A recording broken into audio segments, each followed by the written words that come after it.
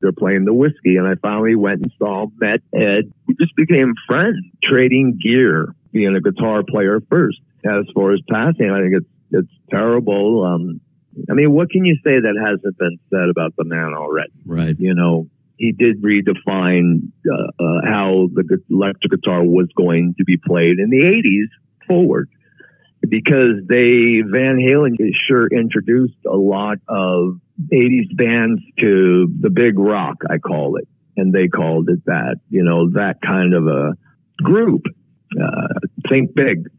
So Ed is, he was an amazing guy besides a guitar player. I mean, it wasn't all music when we got together. We'd talk about other shit, shoot the shit. But when it came to gear and equipment, yeah, it was very cool to know them, to hang and be a part of that. Believe me, his legacy will live on.